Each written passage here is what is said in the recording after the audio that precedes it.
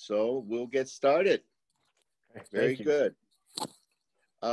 Welcome everybody, Los Angeles Mission College community, faculty, staff, students, administrators, and community members. We are having an historic occasion today, in my mind, given all that's been going on and all of the different things we've been addressing as a college community and a community at large with the pandemic, the economic downturn, transition to online education, and also the whole arena of racial equity and social justice, the social unrest that has been occurring. It's time for us to really be introspective, look at how we're doing and where we're going. I have the pleasure of joining Dr. Frank Harris today, who's going to facilitate this session. And again, I want to thank the faculty, the Academic Senate, and others that helped design this important event. I want to say that, give a little background, and I know that Vice President Larry will introduce Dr. Harris shortly. But by way of who we are, we were founded in 1975 as the newest college of the 9 Los Angeles Community College District, one of the 9. We have about 10,000 students we serve annually that are enrolled from diverse socioeconomic backgrounds. And we, of course, provide very strong transfer, basic skills, adult ed, transitional, and career education program. We are an HSI, Dr. Harris, at MSI, Minority Serving Institution. And over 3/4 of our students are Hispanic, one of the highest percentages in California and in the United States. 62% of our students are female and to traditional college age, 25 years old and younger. Our primary service area is Northeast San Fernando. So if you've ever been in our area, you'll know what that is. Northeast has Pacoima, San Fernando, and a variety of other cities. We have a satellite center in Sunland, Tujunga as well. And we're really being sought after by the canyons and other areas, canyon country and other areas. Finally, we have our service area lower medium household, high poverty rate, and low educational attainment. 55% of our credit students receive financial aid, 56% are working while attending school, and 13% work full-time, 40 hours a week or more. And we try to accommodate all the needs of families, and 3/4 of our credit students attend part-time. So over 75% of our students attend part-time and 34% attend evening classes. That just gives you a little thumbnail sketch of who we are. Like other community colleges, we're serving the working poor, we're serving first generation, we're serving individuals that want to move forward for a baccalaureate and on and beyond, as well as workforce education. So having said all that, again, I want to welcome you and thank you, Dr. Harris, for joining us today. I'll now turn it over to Dr. Resendez. Larry, if you could introduce our guest facilitator. Thank you. Thank you so much, Dr. Perez, and welcome everyone. I'm so excited that this day has come. And before I properly introduce Dr. Harris, let me just say how much I appreciate some of my colleagues for spearheading this effort. I want to start with the Associate Student Organization, our Professional Development Committee, our Guided Pathways Steering Committee, our Student Equity Access and Success Committee, our library, and our Academic Senate. And of course, you know, we always have the unwavering support from Dr. Perez. And as Dr. Harris mentioned, you need that support from the top. And we always have that in Dr. Perez. So we very much appreciate you, sir. So Dr. Frank Harris III is a professor of post-secondary education and co-director of the Community College Equity Assessment Lab at San Diego State University. He's best known for his expertise in racial equity and post-secondary education, and has made important contributions to knowledge about college student development and the social construction of gender and race in college context. His work prioritizes populations that have been historically underrepresented, underserved in education. Dr. Harris's scholarship has been published in leading journals for higher education and student affairs research and practice, including the Journal of College Student Development, Journal of Diversity in Higher Education, Educational Researcher, International Journal of Qualitative Studies in Education, Journal of Negro Education, and the Community College Journal of Research and Practice. Dr. Harris also regularly disseminates scholarship through refereed conference proceedings, workshops, symposia, and keynote addresses. He has delivered more than 500 academic and professional presentations throughout his career. Dr. Harris is the co-editor, author of 4 books, College Men and Masculinities, Theory, Research, and Implications for Practice, Teaching Men of Color in the Community College, Teaching Young Boys and Men of Color, and Supporting Men of Color in the Community College. His commentary has been sought by several high-profile media outlets, including Diverse Issues in Higher Education, the New York Times, the Los Angeles Times, the Chronicle of Higher Education, the Huffington Post, Inside Higher Ed, CNN, and Fox 5 News San Diego. Before joining the faculty at San Diego State, Dr. Harris worked as a student affairs educator and college administrator in the areas of student affairs administration, student crisis support and advocacy, new student orientation programs, multicultural student affairs, academic advising, and enrollment services. He also served as an adjunct professor of speech communication at Los Angeles Trade Tech College. Dr. Harris earned a bachelor's degree in communication studies at Loyola Marymount University, a master's degree in speech communication at Cal State University Northridge, and a doctorate in higher education from the Rossier School of Education at the University of Southern California. A lot of accolades there, Dr. Harris. Without further ado, I want to turn it over to you, and thank you so much for being here. We feel blessed and fortunate to have you, sir. Thank you, Dr. Resendez, for the warm introduction. Also want to thank colleagues on the Academic Senate, Guided Pathways, the associated students, I believe, played an important role in this effort. And thank you for inviting me to be a part of this important conversation for LA Mission College. Hearing Dr. Perez and sort of open us up and share that the college was founded the same year that I was born kind of gave me chills and let me know that I'm in the right place and at the right time. And I also want to acknowledge another important point here. So Dr. Perez shared what I think was a beautiful profile of the campus, being an HSI, being an MSI, serving a critical mass of adult learners and, 3/4 of students who are attending part-time.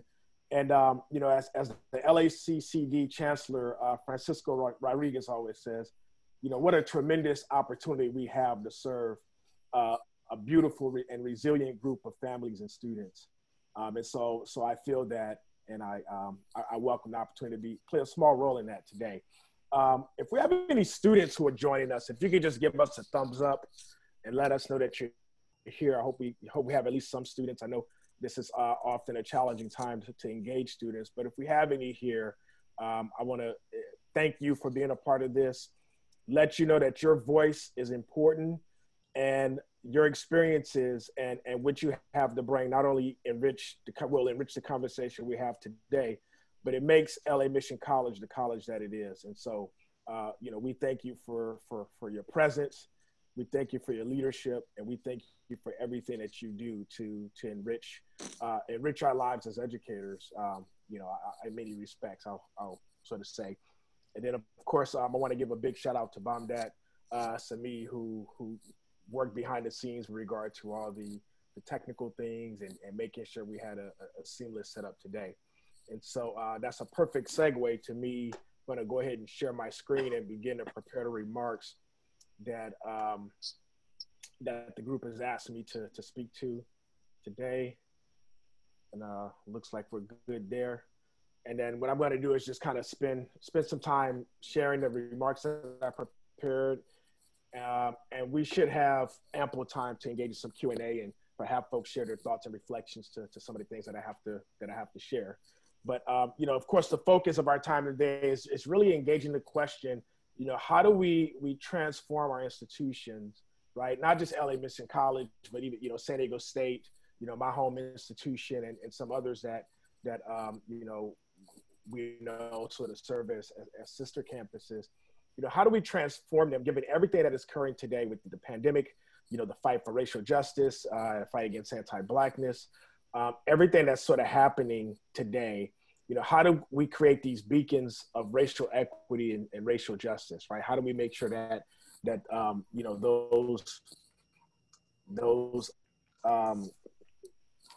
racial justice and racial equity is alive and well and thriving on our campuses, especially given the populations of students and families and communities that we serve. As Dr. Resendez mentioned, I'm Frank Harris III. I have the pleasure of being a professor at San Diego State. But one line that was not shared that I think is important to acknowledge is that earlier in my career as an academic, I started as an adjunct professor of speech communication at LA Trade Tech College, which is, obviously a part of the district. And I taught speech communication from 7 p.m. to 10 p.m. on Thursdays. So I got to work with some incredible students. Unfortunately, I wasn't as well informed then as I am now about equity. And, I think about those students often and think about how I could have done a better job of serving them and teaching them. But I reflect a lot about that experience, and it really has helped to shape my thoughts. It's really helped to shape, who I am as a scholar and researcher today. And so I'm deeply appreciative of that experience. In terms of what I hope to accomplish during our brief time together today, it's really fairly simple. We're going to talk about some, what are some institutional barriers that get in the way with regard to closing equity gaps. And, I would even say achieving institutional transformation for equity, and with a particular focus on racial equity. And we're going to kind of talk about those two things fairly intensely. To tell you a little bit about my work, I co-direct the Community College Lab. It's a lab that I developed almost a decade ago with my friend, my brother, and my colleague, Dr. J. Luke Wood, who some of you, may have had the opportunity to meet. And essentially what we decided at that time is that most of the research and most of the national conversations around equity and around student success, that they weren't acknowledging the important role that community colleges play. So for example, we know if we're talking about any disproportionately impacted population, right? If we're talking about adult learners, students with disabilities, former foster youth, justice impacted students, racially minoritized students, the overwhelming majority of students who fit that profile are enrolled at a community college, a place like LA Mission College. And those who are not enrolled there, let's say there are those who are at universities, many of them begin their educational journeys at a community college. And so it was important for us at the time to really elevate the voice and elevate the prominence of the community college in this national conversation. Quite frankly, we got tired of going to conferences and going to all these meetings and people saying that they were serious about, post-secondary access and post-secondary success, and not talking about the magic that happens at a community college. And so we wanted to address that. So we created SEAL. What SEAL allows us to do is to partner intentionally with community colleges to institutionalize equity. We have 3 ways that we go about doing that. First and foremost, through assessment and inquiry. So developing surveys and developing inventories, and just kind of coming up with tools that helps our colleagues at community colleges assess the status of equity at the institution.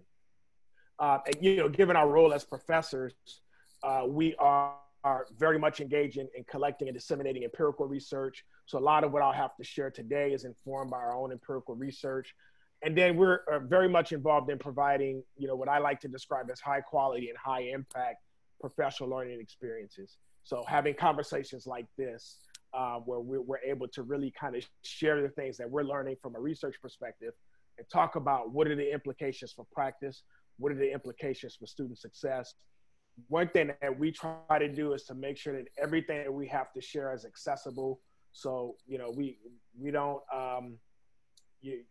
get sort of caught up in our roles and identities as researchers, but we're very much focused on translating research to practice. And I hope you'll find that to be sort of the tone and flavor of what I have to share today. To get started with regard to the content, I think it's important that we start by making sure we have a shared concept of what equity is, because we're going to talk a lot about equity today.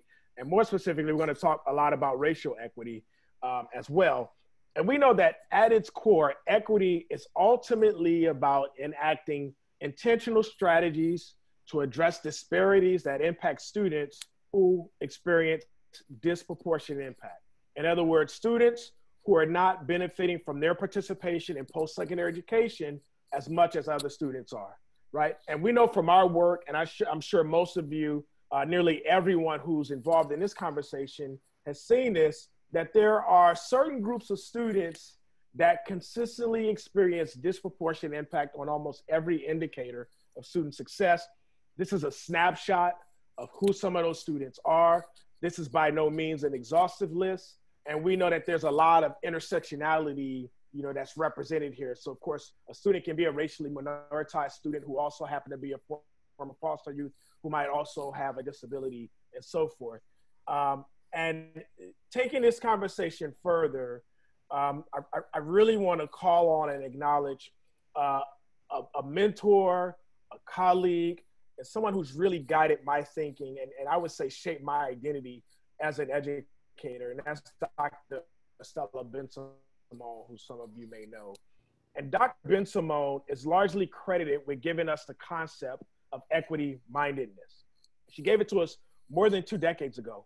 And she talks about equity-mindedness as first and foremost being race conscious. So understanding how race mastered and understood in our efforts to understand systemic oppression, disproportionate impact, everything that we do as relates to equity has an element of race that's involved in that. I'm going to talk about that, I believe, in the next slide, actually.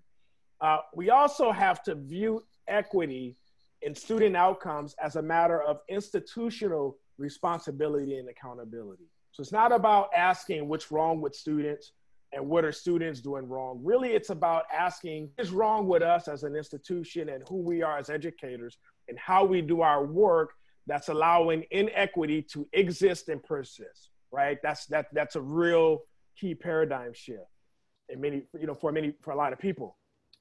Third is we have to enact intentional efforts to affirm our, racially minoritized students, to affirm their identities, to see their racialized identities not as deficits, to not see them as liabilities, to not see them as things that gets in the way, but as an educator to see these aspects of their identities as assets that can be leveraged to influence their success. Really important. Of course, we have to be consistent and critically reflecting upon who we are as educators and how do our efforts either help to close equity gaps or allow inequity to persist. And then finally, we have to see student success as a reflection of who we are and as a reflection of our effectiveness as educators. We have to be personally invested in students and in student success, which I know is very different from when we think about the ways in which most of us were socialized as educators to think about students and to think about student success. We have to really challenge this paradigm, this traditional paradigm of what student success is and what it looks like. And then of course, especially in today's context, we cannot divorce equity-mindedness from race consciousness. We have to acknowledge that being racially conscious is at the core of being equity-minded. And this is not to say that other forms of oppression and discrimination are not important and should not be acknowledged. Of course, they absolutely should be. But what it does remind us is that we cannot substitute race or overlook race for other aspects of identity in our efforts to achieve educational equity. And I would be remiss if I didn't acknowledge how equity-mindedness is connected to our efforts to address the concerns of the COVID-19 pandemic. And as many of you know, the pandemic has had a disproportionate effect on communities of color. And therefore, our efforts to serve students in this context of COVID-19, it requires us to be racially conscious, but it also requires us to pay close attention to what we call digital equity. And digital equity is not just giving a kid a laptop or not just giving a student, a laptop and access to Wi-Fi and saying, okay, go on your way. But digital equity is also about making sure that students have the knowledge and the information that they need to seamlessly access these virtual spaces, and even further, to be able to make meaningful contributions within those spaces. So, you know, the COVID-19 pandemic requires more of us, of educators, of equity-minded educators, if we're really gonna truly stay committed to our goals of achieving institutional equity and racial justice and racial equity for that matter. And so, you know, of course, it's easy to define equity. And it's one thing for me to say, okay, this is what equity is, and this is what it looks like. But I think it's also important to understand why, you know, what are some of the reasons why most equity efforts are not successful? And what I have offered here is a short list of issues and challenges that have consistently come up in our work with colleges, you know, at the Community College Equity Assessment Lab. And what I would like to do is highlight a few of these. One of the most significant factors is the one that's represented third on this list, and that is deficit perspectives. And deficit perspectives are what we call self-fulfilling prophecies in our work. If we believe a student doesn't belong or a student is not capable, then it will have an impact on the ways in which we teach that student, the ways in which we serve that student, and it's going to be reflected in the vibe and the energy and our motivation to go the extra mile to support that student. And I'm going to get a little personal here and be transparent and think about my experience as I share with you as an adjunct faculty member at LA Trade Tech College almost 20 years ago. And if I'm being honest, I can say that the students who did well in my classes during that time were the students that I believe would do well. And conversely, the students who struggled were usually students who I did not necessarily believe in or went out of my way to support when they encountered difficulty. And so this is why we need to be incredibly intentional and mindful about our implicit biases and implicit assumptions and the assumptions that we make about students based on, you know, how they show up in many respects. A second reason I'd like to highlight is when we have a poor conceptualization of what equity means and how to practice it. Equity is about closing disparities in resources, information, and opportunity. And what this also means is that we cannot give every student the same thing. That would be the definition of equality. Equity is about giving students what they need to be successful. It's about eliminating institutional barriers and getting out of their way. And then finally, I'd like to spend a little bit of time discussing this last point that we see represented here on the slide: toxic resistance and toxic support. And in doing so, I want to share a taxonomy that my colleague Luke Wood and I developed a few years ago to kind of just to make sense of the range of perspectives that we were encountering on a regular basis as it relates to equity. We were doing a lot of work at the time, traveling all over the country, and we got to hear and have a lot of candid conversations with colleagues about equity and why it works and why it doesn't work and why it's important and why it's not important. And we thought it was important to sort of come up with some framework to make sense of what we were observing. And this taxonomy has played a real key role in our thinking and in our institutional transformation work with colleges. And so what you see here is this taxonomy has two constructs. The first we describe as competence, and this is represented at the top of the framework with the labels know what to do and don't know what to do. And we can think about competence or knowing what to do simply as an educator's knowledge and understanding of equity and equity-minded practices. So I know what equity is, I know what equity-mindedness is, I know how to practice it, I know how to infuse it into my work as a counselor or a STEM professor or a financial aid advisor or whatever it may be, right? I know what it is and I'm doing it, right? That was where competence would be. But we also know this, that knowing what to do is not enough. Because I don't know if anyone is like me that has middle school children, right? They know what to do in many respects, but they don't always do it, right? because there's this other piece that's important, that's motivation. And we see this represented at the left of the figure labeled willingness to employ practices and unwillingness to employ practice. So let's start with the box that's labeled KW. It's at the top right of your screen. And we can say that this captures the perspectives of educators who know what equity mindedness is and who practice it on a regular basis. And we like to call this group the choir. And we call them the choir because more often than not, it's the choir that's leading equity efforts and conversations on most of our campuses. And that's important, right? The choir plays a very important role in our equity efforts and in our equity work. But far too often, we see where the conversations with the choir are only occurring with other members of the choir. And so we have these other stakeholders, and we have these other perspectives, and we have these other constituents that we have to engage if we're ever going to reach our ultimate goal, which is institutional transformation. And so let's talk about the allies, right? The group we see here at the top left. What separates the choir from the allies is that the allies, they haven't had the coaching, the professional development, and the opportunity to really learn about equity mindedness and to learn how do you infuse it into your practice with students, right? How do you use it to guide your work with students? However, if you give the allies an opportunity to learn and develop equity mindedness, they could easily be a part of the choir.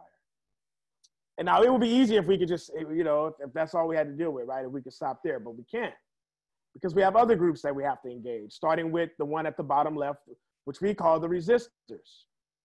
Now, the resistors haven't embraced equity mindedness.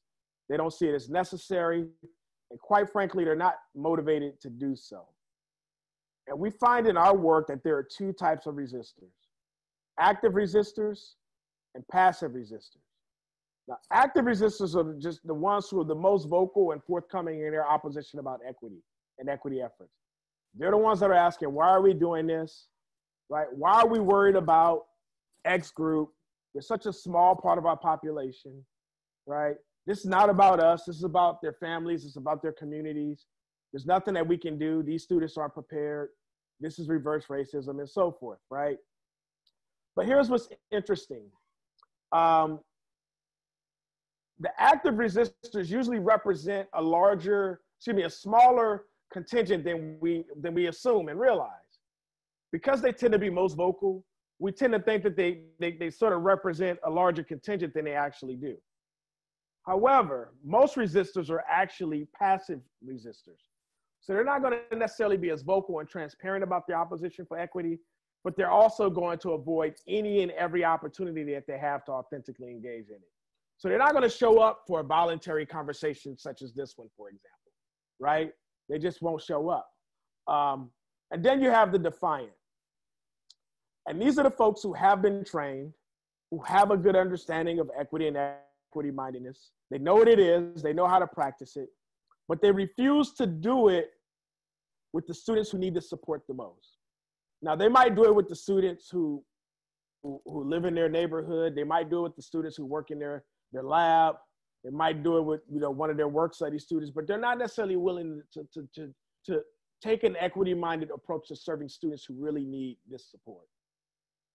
Now, after presenting this framework one time, Luke and I, we happened to be at a conference, and as we were leaving the stage, we had a colleague that tracked us down and said, "Hey, Frank, Luke, I like the framework. It makes sense, but it's missing something."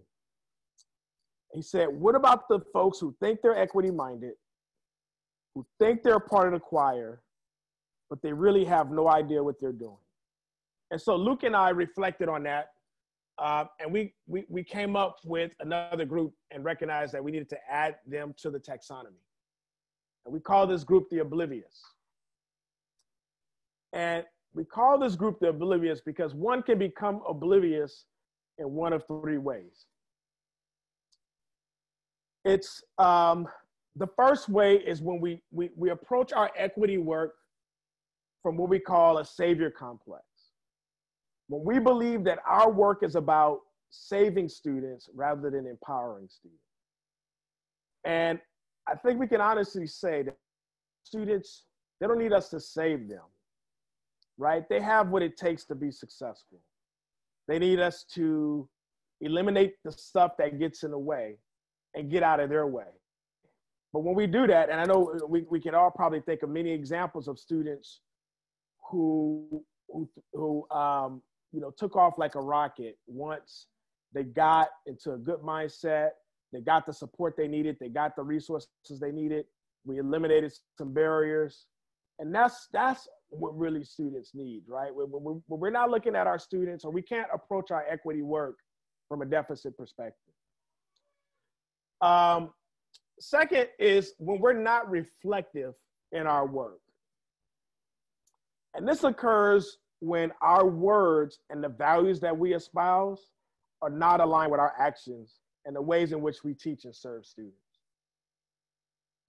And then the last one is what we call grandstanding. Now, grandstanding happens when our commitment to equity is more about developing a reputation for being equity-minded, advancing our careers, or being perceived a certain way by our colleagues than it is about the work and about serving students and about making the institution a better place, right? And so we have to be mindful about this. We can never really be comfortable with where we're at and who we are. If we get to a point where you're like, okay, I got this equity thing down, that should be a wake up. That should be a red flag. That should signal an opportunity to do some deeper reflection, to do some more intentional work to build our capacity, because this is not easy work. And many of us were not trained in our graduate studies. I can honestly, speaking personally, to do this work, it's not second nature, right? It takes a lot of deep and intentional effort on our parts. And so also what we have to do, and what this taxonomy helps us to do, is to understand that we have to be targeted and intentional in our messaging when it comes to equity. We can't have the same message and the same approach with every person. So we say that we have to empower the choir. So again, the choir already understands it, knows it's important, they're already doing it, but what they need to know is that what they're doing is making a difference. Keep doing it. Give them the resources, give them the space, give them the platform to continue to do the work. And with our allies, we have to educate the allies. We have to give them opportunity to be exposed to concepts, to be exposed to research, to be exposed to practices that are aligned with equity and equity-mindedness. Now, with the passive resistors and the defiant, we have to encourage them, because the problem with both of these groups is that they don't care. They don't see themselves, and they don't see the value of equity and how it's good for students and how it's good for the institution. And then with the oblivious, we have to have critical but collegial conversations with the oblivious, right? We have to have conversations with them that says, Frank, I like you. I like what you do. I think what you do is important. I think you bring a good perspective. But, when you're in a search committee meeting and you say that, we shouldn't expect to get any qualified candidates of color because, there aren't that many in the pipeline of our field. But that really sets us back. That doesn't help advance us and help us achieve our equity goals, right? And that's what we have to do. And given all of this, and given everything that we know about equity, and I'm sure some of what I had to share, some of you are probably nodding your head in agreement because you've seen it, you've experienced it, you've heard it, and so forth. And so we know a lot. But there's one painful truth that we have to acknowledge, is that most equity-related initiatives are not successful in transforming an institution. And the reason why is actually fairly obvious and fairly simple in some respects.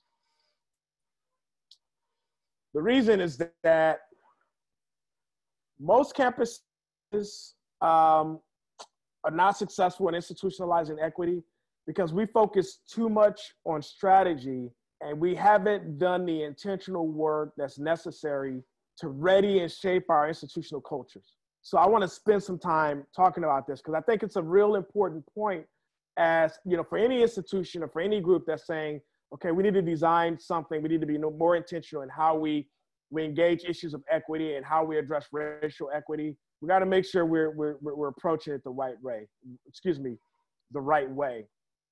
And what I want to offer is something that I hope is instructive and insightful that informs the work of the groups and these key stakeholders as we move forward. So let's spend a little bit of time talking about this. As you all can see, probably tell at this point, I like taxonomies. They help me kind of make sense of things. They help me, you know, make sense of what I'm seeing and put it in a framework that allows it to be easy to talk about as well. And so I'm gonna share another one with you. And this taxonomy helps us understand the interaction and interplay between institutional culture and strategy, because far too often we get those things confused, right? So let's talk about this a little bit. So culture is reflected in the institutional elements we see presented here. And by and large, our equity efforts, right, do not address these key elements and factors that have a profound influence on the culture of an institution and ultimately our success in institutionalizing equity, right? These are the things that we sort of think about this as the heart and soul of the institution. And then we have strategy, and this is what we focus on, right? Do we have equity-related policies and practices? You know, do we have equity plan? Do we have guided pathways? And are we using multiple measures to assess students as they come in? I know assessment is very different now than it used to be, but those who've been around, you know, as long as I have, you know, that assessment, you know, used to work very differently than it does now, right? Or are we using multiple measures? And do we have professional development, right? And are we doing all these things that we see presented here? And we assume that by enacting these strategies, that our institutions are going to transform and become these beacons of equity, is what we assume. But let's think about this, and let's go back to the issue of institutional culture. We have found that you can have an institutional culture that is what we describe as equity enriched or equity deprived. And let's talk about what that looks like. So let me give you some examples here. So to give a quick shot of the difference between an equity enriched and an equity deprived culture, here are some examples of the things that I have observed in my work with campuses. On the left are examples of what an equity enriched culture looks like. And on the right is what an equity deprived culture looks like. So for example, let's look at number 3. When we see equity as an indication of institutional responsibility, as opposed to being seen as something that's exclusively an indicator of student performance, this would be indicative of, you know, potentially indicative of an equity enriched culture. Of course, you know, it's not about checking off the list here and doing, you know, these 5 things that we see here and the things we'll see on the next slide, right? It's not just about that, but these are all indicators, potential indicators of an equity enriched or equity deprived culture. Let's look at number 6. We are potentially equity enriched when we have campus leadership that is both transparent and unapologetic about the need and intention to prioritize equity, as opposed to being fearful or ashamed about it. I know some folks are probably wondering, well, who's fearful and ashamed about equity and about prioritizing equity? Well, I'll say this, you know, things, the way we see them now, they haven't always been that way, right? There was a time where, you know, being transparent about equity and kind of having equity be a core part of what the academic senate does, or what the executive leadership does, or what the district leadership does, that wasn't always well received, and it didn't get you very far, you know, in terms of resources and support, right? But that's yet another indication. Now, let's look at how this taxonomy works when it comes to strategy. So just like we could have an equity enriched culture and an equity deprived culture, we could have good strategy and we could have bad strategy as it relates to equity. Now, I kind of struggled with this part of the taxonomy a little bit because I was like, okay, should we say good strategy here or should we say no strategy? And I sort of, I was like, oh, is it better to have good strategy? Excuse me, is it better to have bad strategy or no strategy? And I think I ultimately landed on the decision that I think bad strategy is worse than no strategy. And I'm not completely sold on that. I mean, that's sort of how I'm feeling about it. But of course, I can be convinced otherwise. But let's go with what we have here: good strategy, a bad strategy. Okay.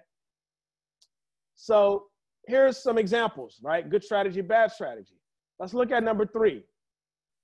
Historically, right? And number 3 says, in the example there is, when we have intrusive and equity-minded professional development that occurs throughout the year, and that's accessible to all campus personnel, and when possible, it's required of everyone, okay? As opposed to, professional development that's passive, that, doesn't build capacity, is only available to certain people, and it's strictly voluntary. That's a bad strategy when it comes to institutionalizing equity. Now, historically, institutions have only used to prioritize full-time faculty and managers in professional learning efforts. When I first started doing this work and when I first started working with campuses, about a decade ago, it was mostly full-time faculty and, your managers that would attend sessions. Now that has changed quite a bit. We see a lot more intentionality in making sure that the entire campus is exposed to, high quality and high impact professional learning. We have adjunct faculty that are part of it, which I think I think that's absolutely essential because we know when we think about the classes, particularly those entry-level classes or those gatekeeper classes, I like to call them, that it's primarily adjunct and part-time faculty who are teaching those classes. We talk about our classified professionals, right? Think about the folks who are working in the Welcome Center, or who are working in outreach, or who are working at the front desk and financial aid, or helping students make their counseling appointments, right? Those are the folks that are encountering students on a regular basis. They're encountering students at incredibly critical times in students' matriculation. And so, yeah, of course, we have to build the capacity of our classified professionals in this as well. Also thinking about students, right? So our students who are working as tutors, students who are working as instructional assistants, our students who are working as academic coaches, right? They have an important role to play here as well. So they need professional learning and professional development if we want equity to be institutionalized. They play a key role in this. Yesterday, for example, I did a half-day training for a campus police department at a community college that was focused on equity. Completely blew my mind, right? When this college reached out to me and said, hey, we want to be more intentional in making sure our campus police are a part of this conversation. Because, obviously they play a key role in this as well, right? We need to make sure everybody, but anyway, not to digress too far. I also want to highlight a second set of things we see here. Let's look at number 8. When we provide intentional spaces for folks to engage in difficult but necessary dialogue about race, racism, and racial equity, right? That's a good strategy. On many campuses, this conversation is often muted, it's unwelcome, and it's completely disconnected to any conversation about equity. And so, we're actually gonna talk about this in a few minutes, but that's another example of how strategy becomes important. So that being said, returning back to our taxonomy, we know we can have an equity-enriched culture and good strategy. That's what we see represented here at the top right. And of course, this is the most desirable place to be as a campus. Moving to the left of the taxonomy, we could have an equity-deprived culture. We could have also have equity-deprived culture and good strategy. And we'll talk about what the implications of that are in the next slide. At the bottom left, we could have an equity-deprived culture with bad strategy. And obviously no one wants to be there. All right. And we could have, an equity-enriched culture with bad strategy as well. And so what are the implications of each of these? So when we apply good strategies in an equity-enriched culture, then we're likely going to be very successful and effective in institutionalizing equity, right? I've seen it. This is good in many respects. Although we can't be completely comfortable here, and in the next slide, I'm going to explain why that may be. But stay with me for a minute. What happens when we apply good strategy in an equity-deprived culture? Well, all of our efforts are going to be external. They're going to be on the margins of the institution. They're never going to penetrate the institutional core, right? They'll never get to the point where they have a profound and measurable influence on the institution's identity and what the institution does, right? It'll always be something that happens over there, right? And I've seen this over the years where I'll go and visit a campus. I'll say, okay, well, show me what are you doing around equity, student equity, right? What are you doing? And it's okay, well, let me take you over here to EOP, or let me take you over to Puente. Everything that we're doing around equity is happening here. And I'm like, okay, everything? Like, this is where all the equity happens? So it's not happening anywhere else? No, it's all happening here. We're going to show you, and you're going to like what you see, right? And that's what happens when we have good strategy, even if it's the right strategies, but we have an equity-deprived culture. And in that sense, everything's externalized, right? But what about when we have bad strategy in an equity-enriched culture, which is what we see at the bottom right? Then what happens is, when it comes to institutionalizing equity, we might have some success in some regard, right? We might close some equity gaps. We might create some safe and inclusive and welcoming spaces for students. But we're not going to understand why or how that occurred, and we're not going to be able to replicate it. It's just, it just kind of happened. And then what happens when we have an equity-deprived culture and we're applying bad strategy? Well, then, that institution is going to be completely inept when it comes to institutionalizing equity. And to further complicate matters, check this out. I have found that some campuses are great when it comes to institutionalizing equity for certain groups of students, and completely inept when it comes to other groups of students. And so, again, we have to be very intentional, and we have to pay very close attention to the progress or the lack thereof of our efforts when it comes to institutionalizing equity. And so I'm sure someone is asking, okay, Dr. Harris, that all sounds well and good. This is great. Well, tell us what we need to do then, right? How do we do it? And what I have to offer are some, I think some first steps, perhaps, right? But I think the first thing we have to do is to engage in what I call a transparent and non-judgmental assessment of the institution's disposition towards equity, right? Where are we equity enriched? Where are we equity deprived, right? And I'm presenting this taxonomy as an institutional taxonomy, but you will also think about how it applies to certain divisions or certain departments, right? Maybe we're really good, in the sciences, but we're really struggling in the humanities, or we're really good in athletics, but we're really struggling in counseling, right? So, there's a lot of different layers to this, right? It can be really complex. But the idea is to figure out, where do we have allies? Where do we have resistance, right? Where do folks tend to be oblivious when it comes to equity? And then we can start to think about strategies.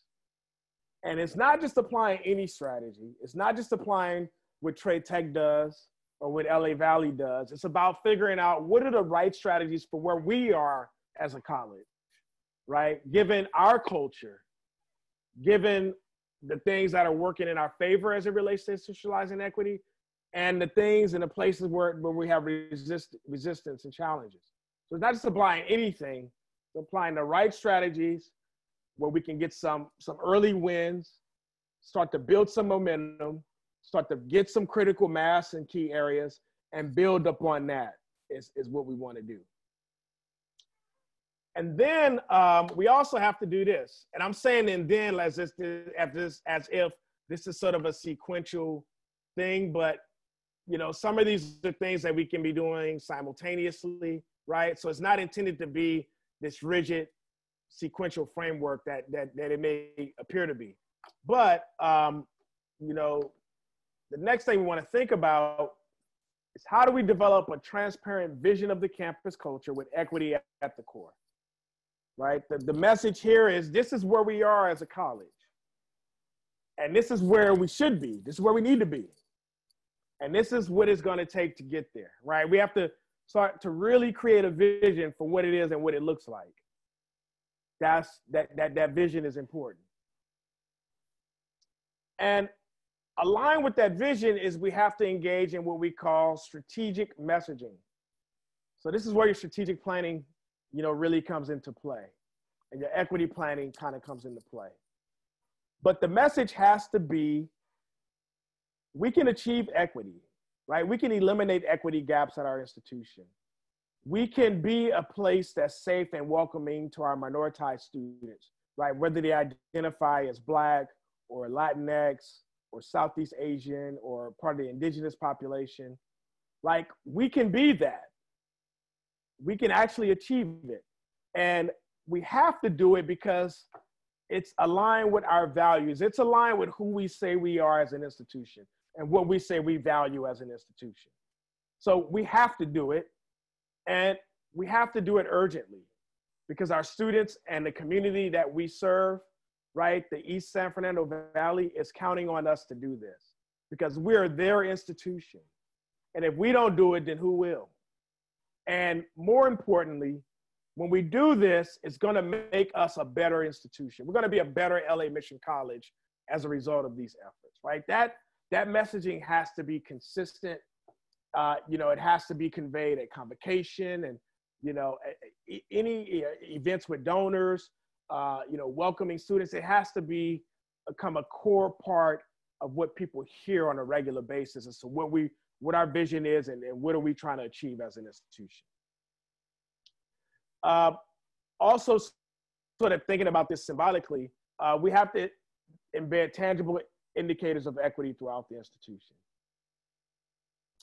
And, you know, it has to be reflected in our buildings and in certain designated spaces, the pictures on our website, in our branding as an institution, in our mission statement, in our value statement, right? So people have to see it, they have to hear it, they have to feel it on a regular basis. Like, you want, right, we want this to be a place where if you work here, if you're an educator at our college, or if you're a student, you can't like equity is going to be everywhere you go and turn. Like, you can't get away from it, because ultimately it's about having it be a core part of our culture and a core part of our identity as an institution, right? That's where we're trying to be. And we have to create what's called a shared accountability for commitment to equity, right? So that means that, you know, if I'm an educator at LA Mission College and I say something or I do something that's not aligned with who we are, or where we want to be, or where we want to go, then I should be held accountable for that, right? Equity should be a part of how I'm evaluated as an educator. It should be a part of my performance evaluation. How am I helping to contribute and advance, you know, the institution's equity goals? And I know that there's some implications there for collective bargaining, and, you know, there's union implications for that. So obviously, you know, this all has to be done in concert and in consultation and in collaboration with, you know, the leadership of those stakeholder groups and so forth. We have to think about, how do we create this in our hiring practices, right? How do we assess equity in our hiring practices? And this last one here, and I'm going to spend a little bit of time on this one, and then once I discuss this one, we'll have some time to engage in some Q&A. I would love to, you know, get some thoughts and reactions to what folks have heard, and any questions that may be brewing. But given where we are right now as a country, and given the racial climate of our country and the fight for racial justice in our country, every campus has to really address and take a hard look at itself and address campus racism with a sense of urgency and with transparency, right? And how do we do that? Okay, and there's some things that we can do as a part of that, right? First is acknowledging that, you know, a lot of what we're seeing with regard to racism and issues pertaining to racial equity, that they didn't just start with the murders of George Floyd and Breonna Taylor and Ahmaud Arbery and Tony McDade and Sean Reed and far too many others to name, right? And I know we see the national movement has been focused on, Black lives, but we know that there are, our Latinx communities have been targeted and have suffered atrocities. Our indigenous communities as well. There's been, our Asian American communities have been targeted, particularly at the outset of COVID-19, and and the racist rhetoric that has been directed towards them. And so, this is a real issue, right? And what we see here, what I offer is just a snapshot of kind of, some important events and movements that got us here as a country. And so we need to acknowledge that.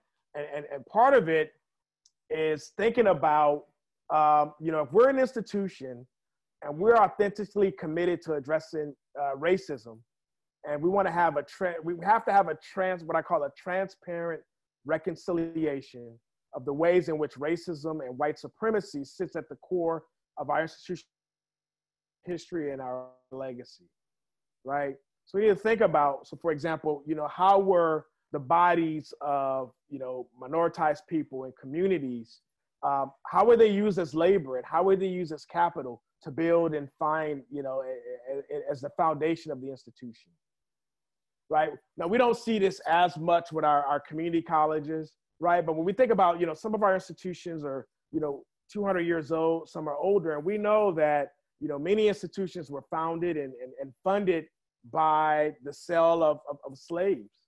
All right, there has to be some acknowledgement of that. There has to be some reconciliation of that.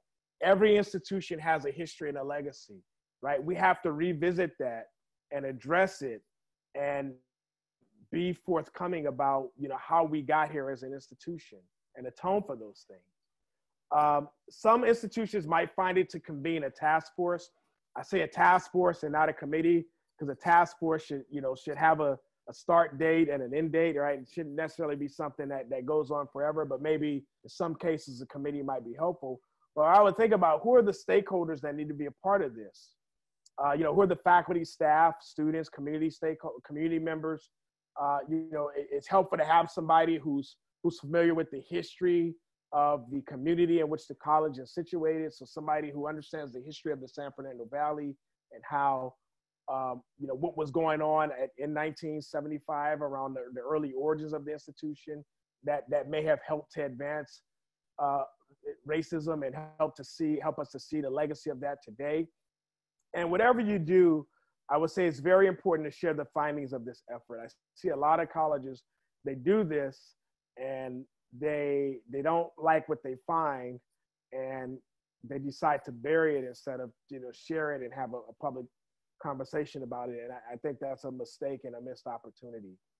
And then also thinking about things like campus rituals and artifacts and statues and buildings, and are there other symbols of racism and the history and legacy of racism at the college that need to be addressed and atoned for? And then thinking about how do you find tangible and concrete ways to atone for it, right? We've seen a lot of colleges release statements of solidarity, for Black lives, and we stand for Black lives, but there's no concrete steps. They don't talk at all about, what they're going to do as an institution to sort of address it concretely and transparently. And so some things you might think about are, scholarship funds, perhaps, naming campus programs after prominent alumni, people of color who are graduates of the college, tuition waivers, whatever it may be, right? That can all be a part of the conversation. We also have to lift minoritized voices, right? And the examples you see here are Black, but I think it goes, beyond that. But we have to talk with students. We have to talk with employees. Give folks the opportunity to tell their stories, because telling your story can be both instructive and healing for those who've been targeted and disadvantaged by racism. Now, this has to be done systematically. It has to be done rigorously. The questions that should guide this inquiry, should focus on the ways in which the institution can be more responsive and effective in eliminating racism, right? It's important to believe what they say. It's important to acknowledge intersectionality as a part of this. So don't just, grab your student leaders, right, because they're convenient, but thinking about, adult learners, students who are attending part-time and students who may be student athletes and all these other important identities that intersect and create a unique lived experience for students. Next, we need to think about, how do we address it in the campus culture? How do we address racism in the campus culture? Thinking about curriculum, for example. I know one thing that we're doing at San Diego State that our president, Adela De La Torre, who's a wonderful president, who is calling for a comprehensive review of the entire campus's curriculum and wants us to be intentional in embedding and addressing, designing our curriculum in a way that will allow us to address racism. And perhaps more importantly, that's going to prepare our graduates to be able to go and change the world and address racism in a tangible way. So for example, I'm a faculty member in the College of Education. So the question for us is, how do we make sure our graduates, those who are going to go on and leave the college and go on to be teachers and to be counselors and to be, faculty members at community colleges and community college presidents, how do we make sure that they have what they need to disrupt racism at the institutions and the places where they're going to be teaching and serving students? We think about student services, for example. We know that our students often experience persistent microaggressions here, right? And they're kind of like three patterns that we see. Students feel underserved, underchallenged, and underwelcome, right? And so we have to be intentional in addressing how that is and how that plays out and why that is. I've already talked a little bit about the context of human resources, where we have to think about, how is racism embedded in all these important processes and practices and the process that we use to hire people and to socialize them and to onboard them into our institutions and to evaluate them. Almost done, but we need to think about student conduct as a way, or do we find that there's disproportionate impact from minoritized students in our student conduct policies? Are there certain sources of certain groups of students that are being over-referred or over-punished or over-sanctioned for similar violations of campus policies? How do we create a comprehensive strategy for addressing racism? These statements of solidarity, they're nice, they feel good, but again, most of them are devoid of concrete actions and next steps. And so some things that, that we need to do in terms of moving closer to concrete actions is thinking about how we can use our institution's strategic plan, because ultimately the strategic plan is what's going to guide what an institution will invest in, right? It's a real statement of values and priorities. And so if addressing racism is a priority, then we need to see some evidence of it in our strategic plan. We need to have measurable goals, and we need to have resources that are allocated specifically for that purpose. Our mission statement tends to be symbolic, right? But in many ways, they reflect institutional values. And so there should be some commitment to addressing equity, some commitment to addressing racism in the mission statement. And then, we have to think about how do we engage our governing board. I know in a district, the largest community college district in the country, that, the governing board can kind of be removed from what's happening at Mission College. But I think they need to be a part of the conversation. They need to know what's going on.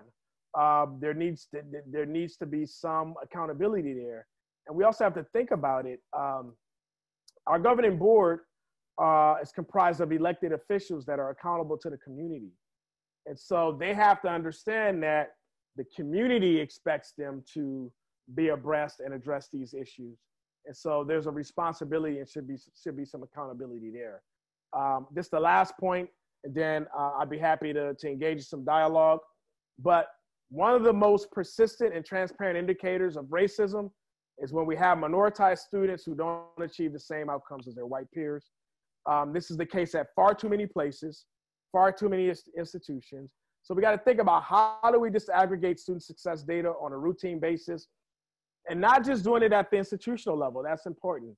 But think about how do we do it at the departmental level and even down to the program level to identify where are disproportionately impacted students experiencing equity gaps, right? So, and I'll say this, I do a lot of work across the country, and no one does this better than the California community colleges.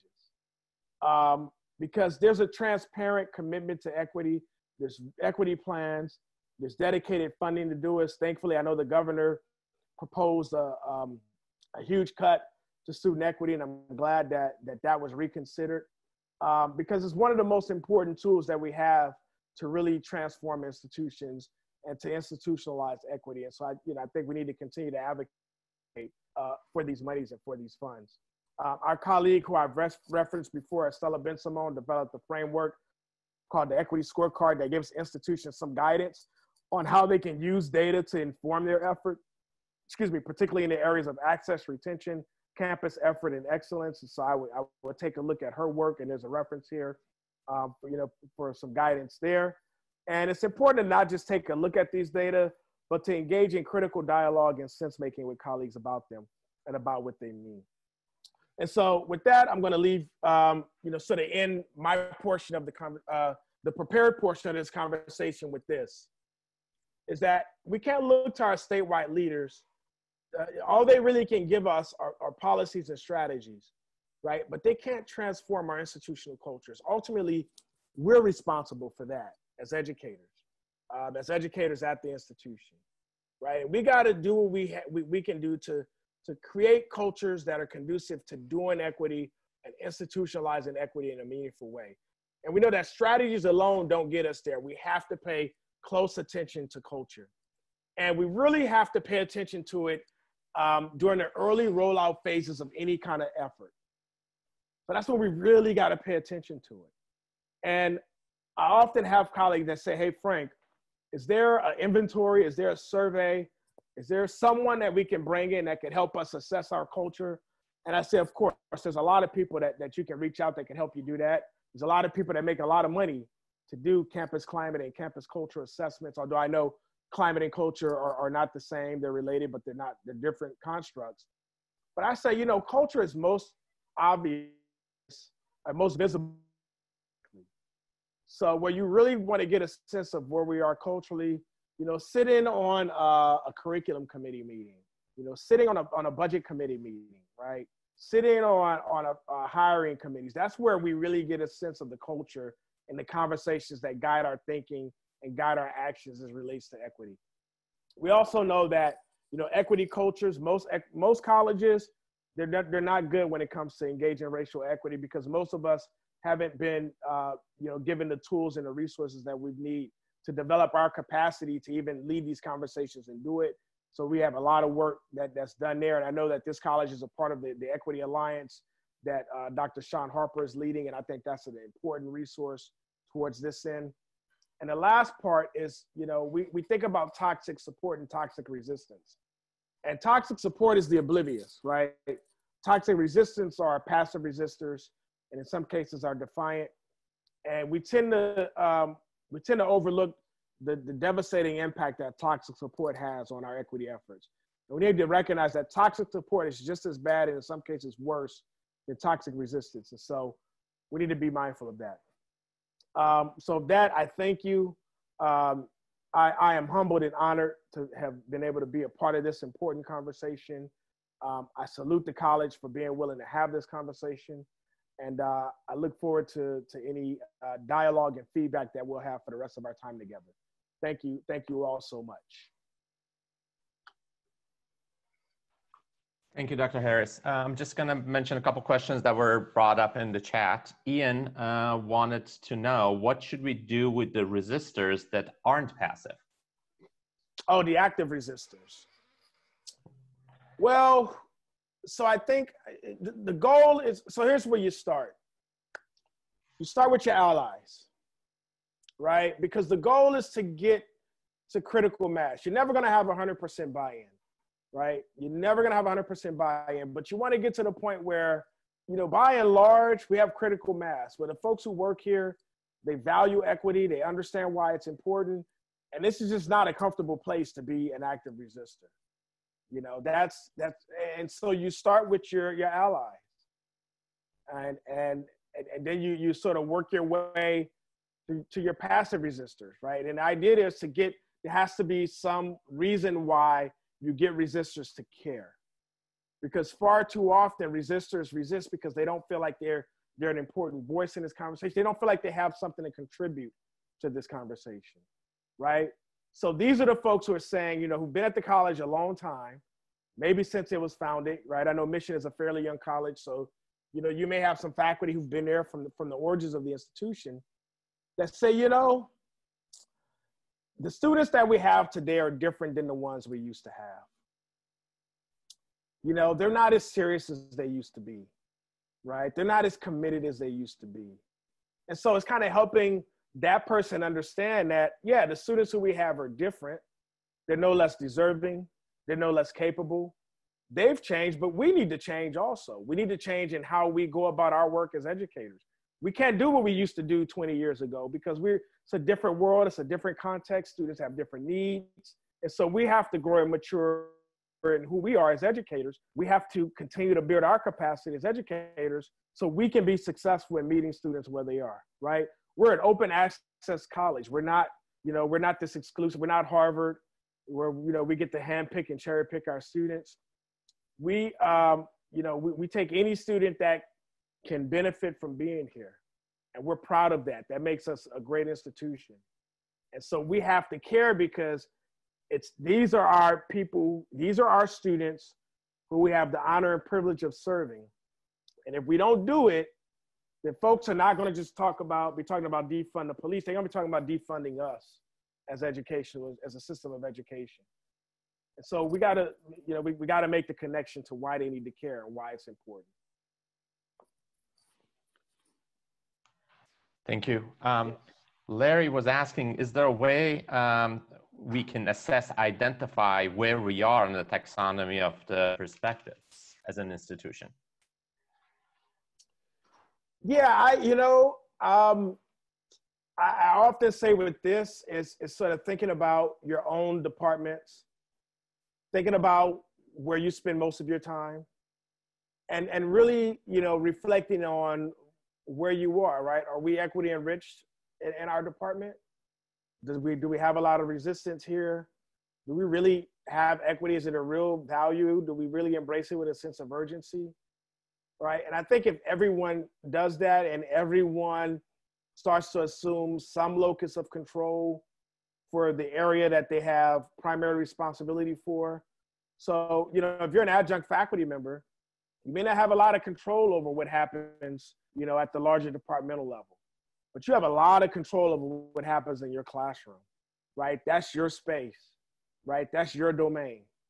And you focus on making that space the best, the most equity-minded, equity-affirming place and space it can be, even if you feel like you're the only one doing it. And so if everyone commits to doing that, and we bring that same mindset to not just our classrooms, but if I'm on the academic senate, right, I bring that same mindset to the senate. If I'm a student leader and I'm a part of the Associated Students, I bring that same mindset to AS. If I'm on a hiring committee, right, I bring that same mindset to this hiring committee. If I have some responsibility for curriculum, right, that's when we start to create an institutional culture where equity is visible and equity is valued and where we feel it. But we also need some help sometimes, right? We need to have, you know, we need to be able to leverage our mission statement. We need to be able to leverage our strategic plan. We need to be able to leverage these important institutional you know, documents and frameworks in order to be able to you know, help move things forward in a positive direction also. But it's not easy. It's, you know, yeah, it's easy for me to kind of talk for an hour and say, this is all the stuff you got to do. But, you know, we're talking about, you know, in some cases, several years of intentional work by a lot of people to really get to where we need to be. Bless you, Marina. Thank you. So I just wanted to acknowledge some of the comments that are in the chats, which are not questions for you. So we will pass those on to our leadership here. The questions about hiring practices and funding for Chicano Studies Department. So I'm going to try to focus the questions that are meant for you. And again, I don't want them to think I'm ignoring it. We will definitely take those and address them when possible. Angela wanted to know if you could address the difference between diversity, inclusion, and equity. Oh, I love this question. The nuance is important enough for us to acknowledge. Yeah, I love this question because we get this wrong all the time. We treat those as synonymous concepts, as interchangeable concepts. What diversity is about, you know, do we have representation of, you know, a range of identities and perspectives, right? It's about who's there. Now, when it comes to students, I want to be very careful when I say this. Very careful. When it comes to students particularly in our community colleges, we don't really have a diversity problem, right? Our institutions are incredibly diverse in a lot of different ways. But where we have challenges are when it relates to equity, because equity is ultimately about outcomes. So you can't have a conversation about equity if you're not focused on outcomes, right?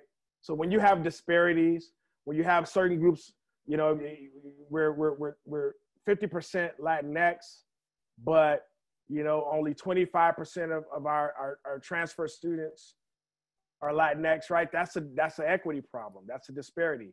That's an issue, a question of outcomes. And then inclusion is about, okay, even if I'm here, do I feel safe?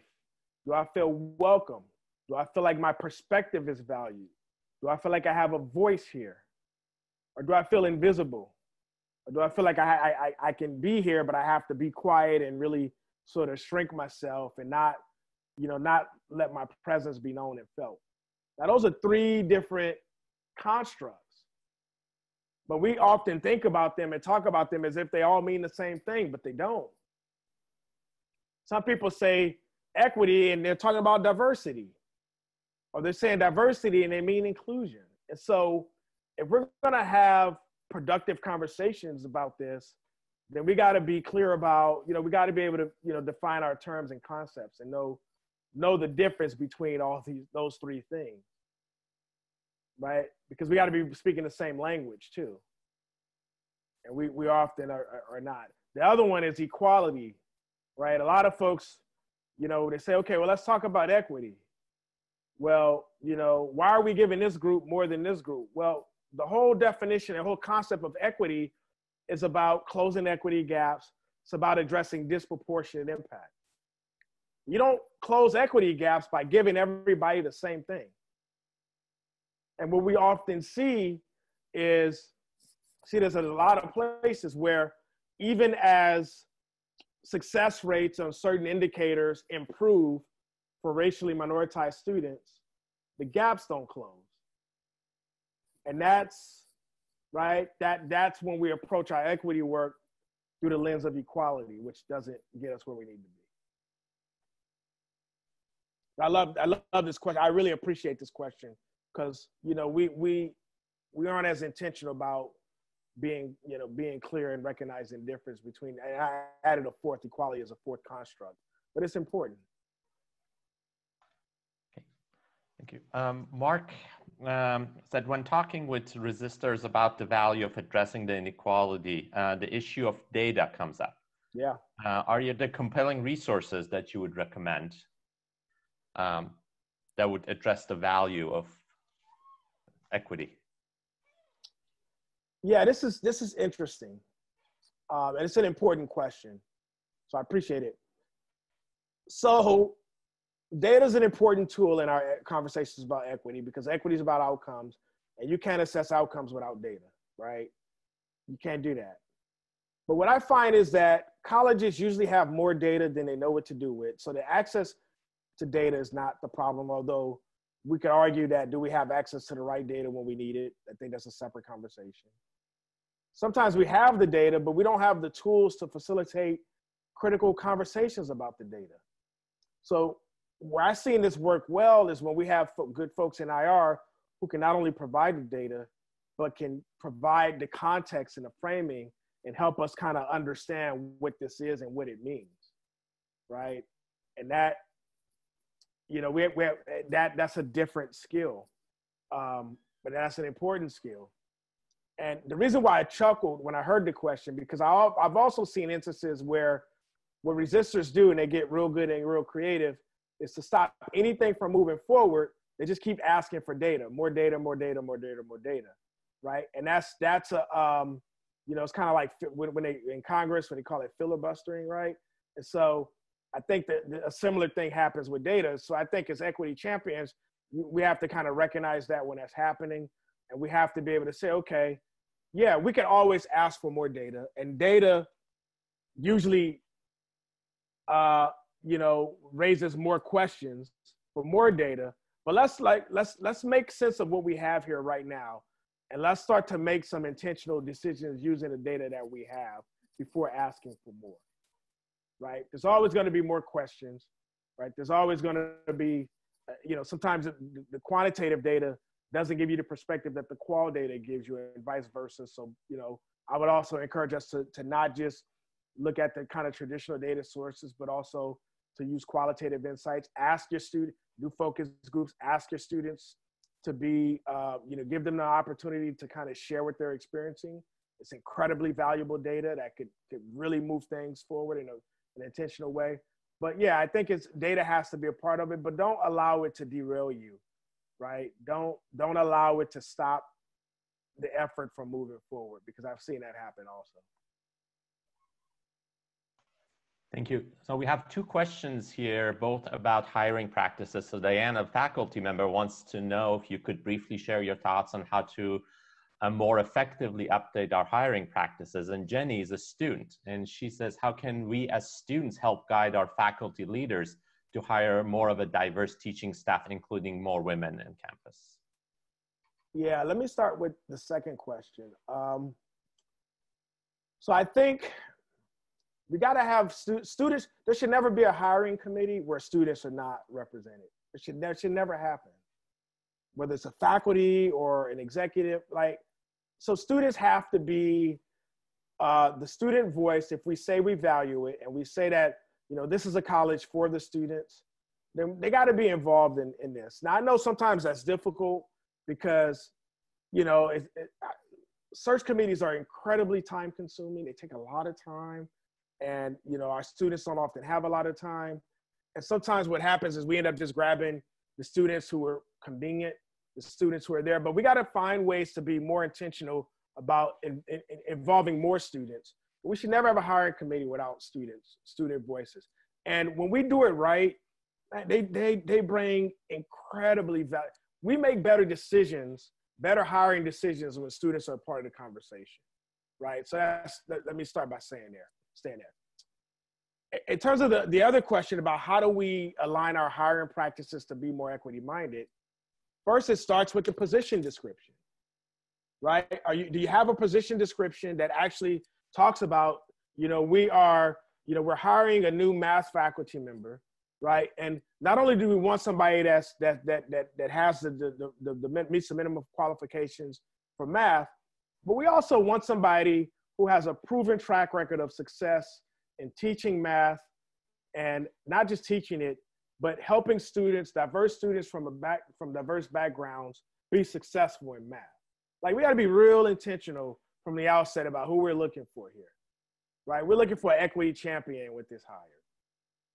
And then when we get them on campus, we got to ask questions that ask them to provide concrete evidence of how they have done that. So, like, don't just tell me what you would do or what you thought about doing. No. Give me concrete examples of how you have designed a lesson or designed a class in order to meet the needs of diverse or disproportionately impacted students, right? At LA Mission College, we're a proud HSI, right? 3/4 of our students attend part-time and have families and work, right? And we think it makes us a wonderful institution. how are you going to teach math and give us examples of what you've done to facilitate success for those students, right? And then when they do the teaching demonstration, right, provide more evidence. And so equity has to be infused in every part of the process. You know? And traditionally, that hasn't been the case. Maybe there's one equity question, but we don't, you know, once that person, and it's not even an equity question, it's really a diversity question, which is not the same as an equity question, right? And so we got to be better at asking the right questions and making and asking folks to provide concrete evidence, and then doing a better job of making sure that we're recruiting, that we're getting a diverse pool of applicants, right? That we're not just, you know, fishing in the same pond, right? And I think the adjunct pool is a key part of that as well, because it's almost like a backdoor, right? If you can get on as an adjunct and you can kind of, you know, you get immersed in the culture and people like you, and, you know, a full-time position becomes available, well, guess who gets it, right? And so we need to be more thoughtful about who we bring on as, I'm not saying don't hire adjuncts, but even be intentional about hiring diverse colleagues that you bring on as adjuncts as well, right? That has to be a part of it also.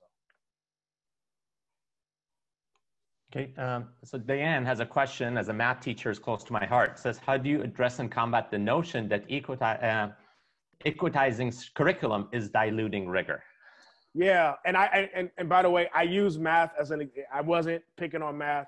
I will say, you know, I've worked at some campuses where the math faculty have been the biggest equity champions, right? So it's not about your discipline; it's really about your mindset. But there tends to be a critical mass of colleagues who do believe that, and you know, I think we need to provide good examples and good. So like, there's a colleague, Dr. James Gray, who's done a lot of work with the Center for Urban Education, who's like a math guru and who's all about equity in math. So, you know, exposing them to colleagues like that, and exposing them to different perspectives about, look, you can do math, you can teach math with a focus on equity and still have rigor, and our students are still going to transfer to CSUN or UCLA. Like, it's not going to make us a less effective math department. We just got to change how we do it, right? It might mean that we need to do a better job of providing supplemental resources, right? We need to, you know, maybe rethink our curriculum and how fast we're moving through. But yeah, so it's about exposure, because so often we think that the way that we learned it is the only way to teach it and the only way to do it. And, you know, there's a lot of different ways to achieve our to facilitate learning, whether it be in math or any discipline that we're responsible. I think we have maybe time for one more. We're almost out of time. Ria wants to know if you have any specific recommendations to support equity and inclusion in the classroom for instructors and students. Yes, so we at SIL, we've done a lot of work in this effort around, you know, so I know one book that was referenced in the intro was Teaching Men of Color in community colleges. Now, I know some folks will say, oh, it's about men of color. Actually, you're going to find that a lot of what we talk about in that book applies, you know, to students regardless of their identities. At the time we wrote that, we were focused on men of color because they tended to be the most disproportionately impacted group on most of our campuses. So I would recommend that as a starting point for sure. And then our colleagues in the RP group, I think, is doing some good work that's focused on infusing equity in the classroom. I think those are probably two resources that I would start with. And, you know, Bomdad, I could even get you a link to both of those to share with the group. And I'll also be willing to share the slides as well. So I could, you know, create that, and everybody who's registered could have the slides of a resource. You know, either you can share with your colleagues or to be some good bedtime reading when you're suffering from insomnia one night. Okay, well, thank you. Really appreciate your time. And I don't know if, I think that's all the questions I have. I know some faculty wanted to have a verbal question, but I think we just had decided we're gonna have it be in a chat session. So appreciate if you could share the slides. There have been a number of requests for them in the chat. Be happy to. we have a lot of work to do as a campus. I think we have a lot of honest conversations we need to have and look at a lot of our practices. But I would really appreciate your time. Thank you very much. Thank you. Thank you all for joining. And just know that you have a friend and a partner and a colleague in this work. So, you know, if I can be helpful in helping them move it forward, you know how to find me, and I'll be there to support you. So thank you. Okay. So much, Dr. Harris. All right. Thank you. You. All right. Have a good weekend, everyone. Thank you. And thank you, President. I don't know if President Perez is still on, but if he is, thank you for providing this space again. Not every leader and every president is willing to do this. So I thank you and I salute you. We'll let him know. Thank you so much. Thank you. And thank you for all the people who attended, students, faculty, staff, everyone. Thank you for showing everyone. up.